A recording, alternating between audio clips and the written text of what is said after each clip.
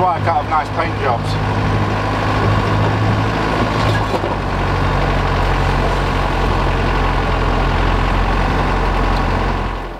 Right, this is timed beautifully. Sun's just on its last ebbs now. Just pulled into camp and I can't tell whether someone's been in again or more than likely we've had intense winds and the shelter's just given up, so that's going to be 20 minutes work for me. But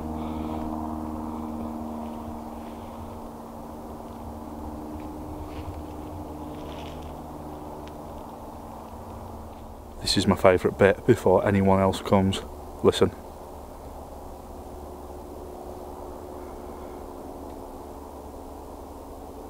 Love it.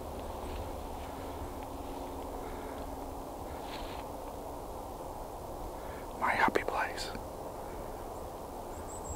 Before I forget, shout out to Big Boy Frankie in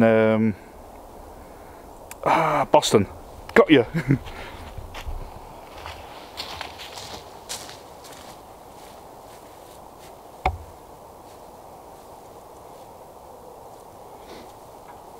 Looks like the islets have just give.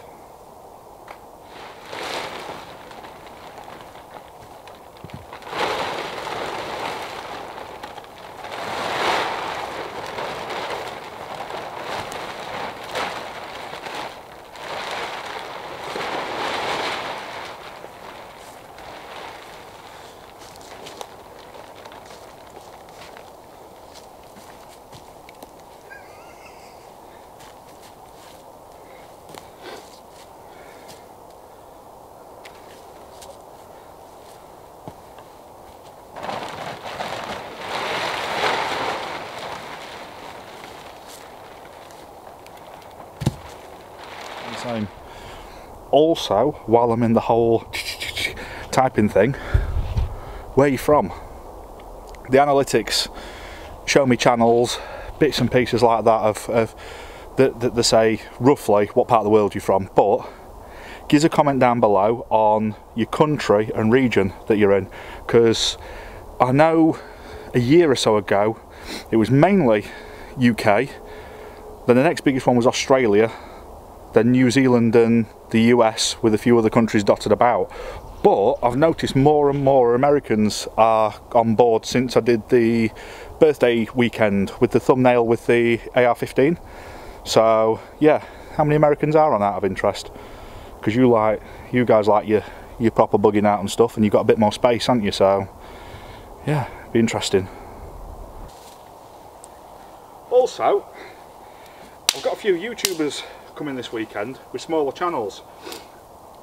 If you've got a YouTube channel and you've been following for a while, obviously don't put the link because it'll flag it as spam and it won't come up, but tell me below what your channel is and I can have a little look, because when people comment I see the thumbnail and the comment, and that's usually as far as I go unless someone comments a lot of times.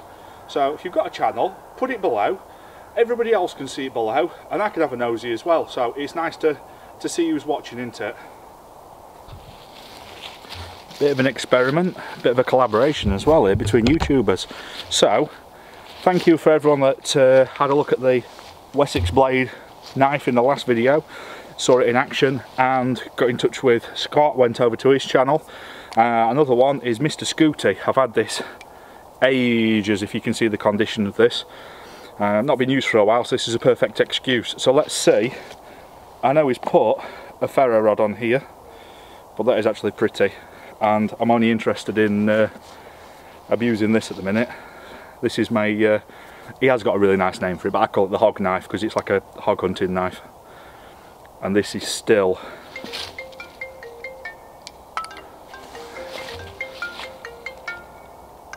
hello.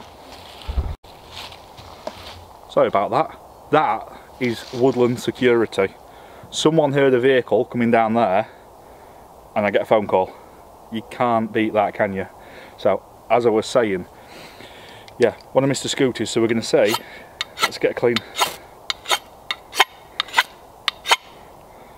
Ooh. I almost feel bad about doing that there.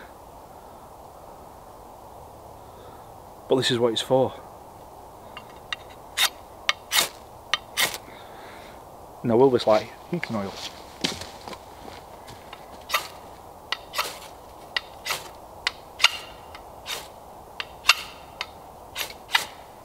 So, that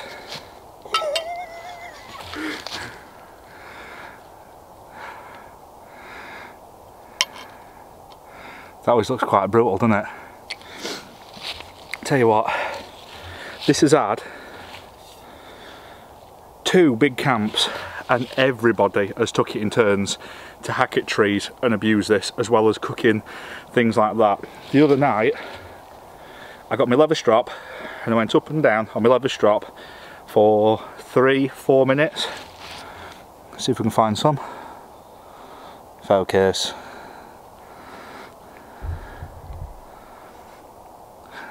DSLRs. Straight back to shaving sharp.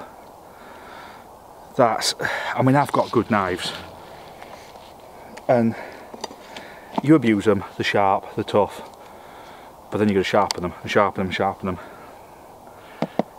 This I'm impressed with. So Scott, you have got a repeat customer. I'm having another one. This is what I call bang water. Make a cat go woof.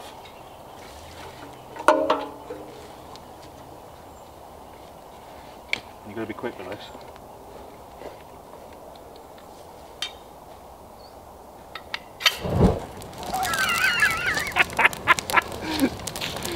So the petrol lights it instantly because that is combustible, but petrol is horrendous for fire lighting, whereas heating oil and diesel is a lot slower burn, so that will get the wood going because of the heat.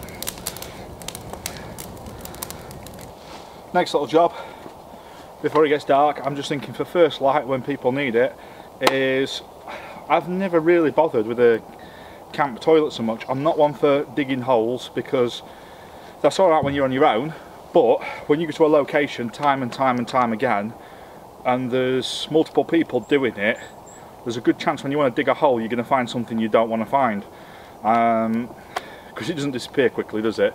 Especially the paper if you don't burn it. So what I'm going to do is I've just got a couple of pallets over there with the notch out. Not too graphic, but I take a bin bag with me. Everything goes in the bin bag, gets tied up, put into a bigger bin bag, and then over the weekend all the small bin bags go in the big one. It gets tied to the back door of my Land Rover on the way home and gets put in a bin en route. But what I'm going to do, because there's some people that want a bit more privacy, and it was raining last time so it wasn't overnight, over on that section over there I'm going to put a tarp up, bungee it up and give a bit of covered area just in case it rains.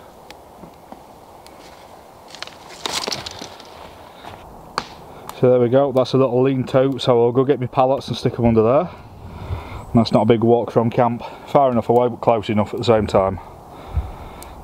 And just keeping this topped up, get that wood dried out, and then we've got a good base for everyone just to come and stick the stuff on and make some tea.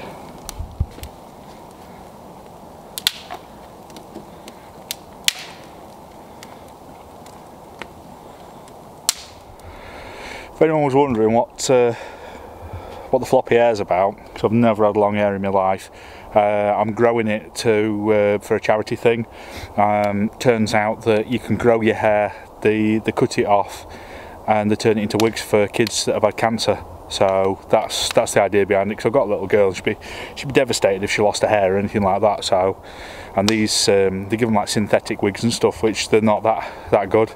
But if you can get like a good human hair one, they're mega money. So the idea is I'm going to whip this off, put a bit of money towards it and get one made up for someone. So if everyone's laughing about the girly hair, that's that's what it's about. Right, so before I sit down and get comfortable,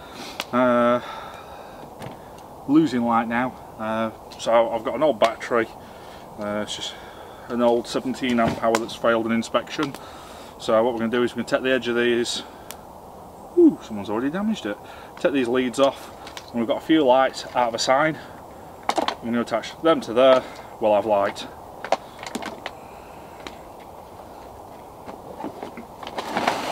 So what we can do is we can stick some female ends on here, some male ends on here, job's a fish. Tell you what, I mean I'm quite warm at the minute because I've been humping stuff round, but you can tell it's a cold one because the old beards are getting wet.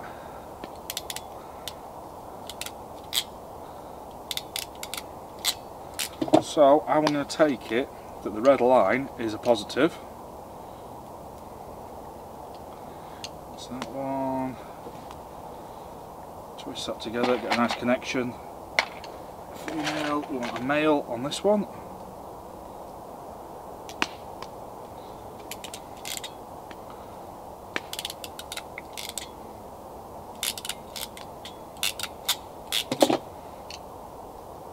Tell you what, if you can't knock stuff up at the woods, there's something wrong with you. So what I'm doing now, if you can't tell with the insanely bright light because it's dark in the woods, I'm finally getting around to loading this up. I usually use the shoe tidy things, you know, off the back of the door, which are awesome, but I've gone through quite a few of these now. The stitching gives up. It's only light duty, cheap Chinese stuff, but it's alright for what the money is. I mean, these are like 5-10 quid and they last a few months, but I've gone through a few of these now, so instead I've just got the proper quality camp cover ones. These are proper ripstop canvas with see-through pouches so you can see what's in it, and heavy duty zips. So these are the proper thing to have. This would fit quite nicely on a Defender door. I'm just going to put that up there, and I'm going to try and fit my old tidy thing there if I can, but just loading it up now with the teas, coffee, sugars. I'm going to put some utensils in there, and then just general camp stuff, but it's accessible, it's at the door. Once I've zipped it all up, if it rains it doesn't get wet, so ideal. And before anybody asks, these are from LVB Overland, so you've seen this stuff on here before. I'll try and remember to link it. If I don't, remind me. Right, so it's dark now, time to get something to eat. Got some fire, got the fire built up and everything now, so get 10 minutes we can get a pan on the corner of it. This is my little lighter ray that I've just bodged together out of some bits out of the motor. Doesn't focus very well on that because it's is what it is.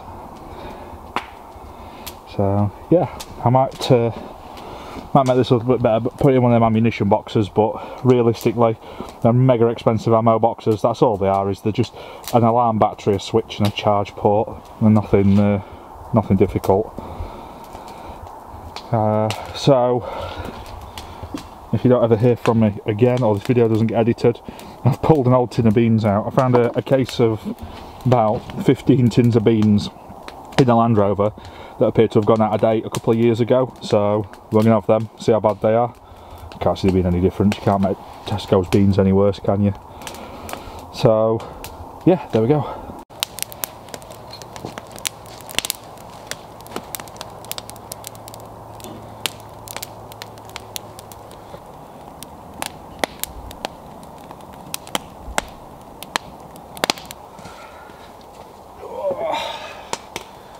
In these Retro 80, so Land Rover type brand, but nice enamel mugs.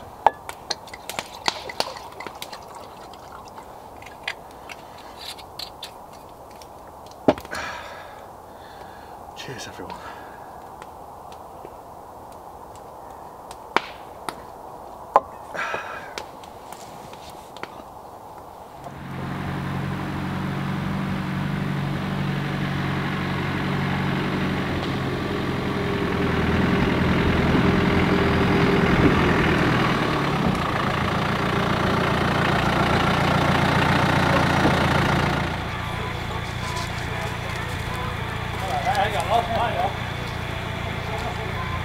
Frog roll holder. Oh, there's a fucking bit to put your soap as well, look. Fuck it, look. I thought that was your phone. Baby wipe holder. Yeah, I'll demonstrate, Jay. Have a sit. And the dog licks I'm it. going to go through that thing. Rich sat on it yesterday. What are you saying? What are you saying? Is that fat man proof? Choose your words carefully. Yeah. Ooh. Is it comfy? It's a bit of an awkward thing to feel like you're going to have a poo on. Yeah. Try hovering over a hole, it's equally as know. uncomfortable. There's nothing wrong with my pallets. They're handcrafted pallets. Who's going to be the first to sample it? We can get it on video. That's what you needed. Every woods muncher. I might go home for one. I'll be like an angry squid this morning. Them 2 years out of date beans weren't great. Oh dear. Is it fermenting?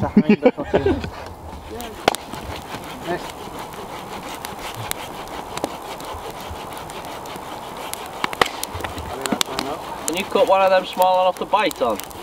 Yeah. You've got a big gob.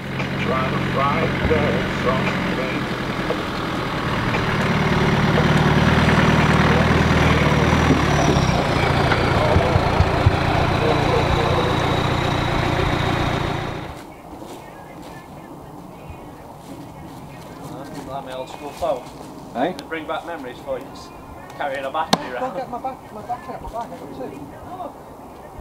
I got a solo one and I got my Misspent youth. What phone you got now? Found the use for your XP. Is it good? It's alright for this. Taking a step back each time. No, I'm keeping roughly about the same pace. I go a little bit further.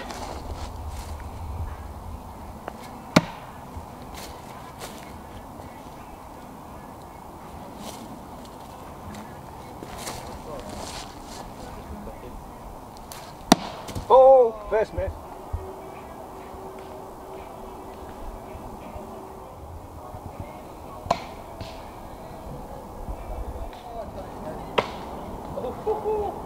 In it goes. Smooth. Part Indian.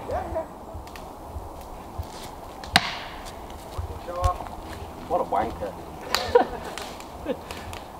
Now, can you do it again? Yes. Come on, now do the spunky intro. Spin round. Subscribe. Woohoo, got 81 fucking videos, you greedy bastard. Hey? 81 videos. Yeah, got one or two. Sub share, subscribe, sub like. So, Moscow Pepper. Sub share. Oh no, it's not that now. What? Survival Russia. Sub share, subscribe, sub like. I love that. It tickles me every time. It's the world's smallest sausages or the world's biggest pan. Who will know?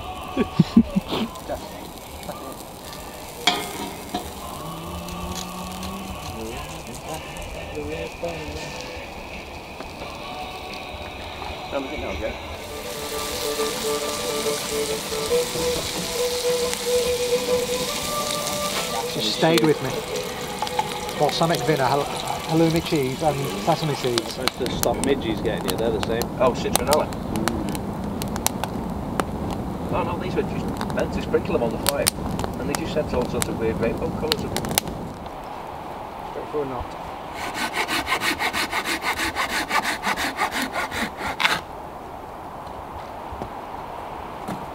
You're supposed to sit there.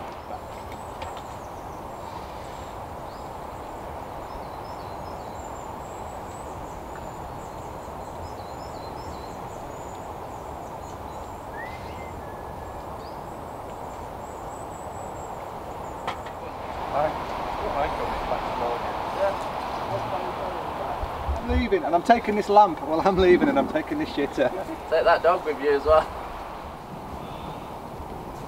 Oh, I haven't sat down yet.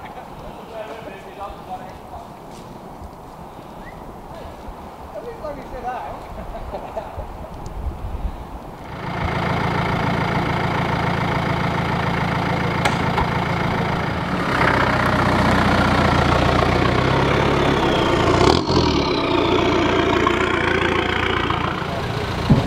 Spey, let the people know your channel then. I've forgotten my own channel! Wilderness Adventures UK. So check him out on YouTube. He's going to be doing a lot more work on this.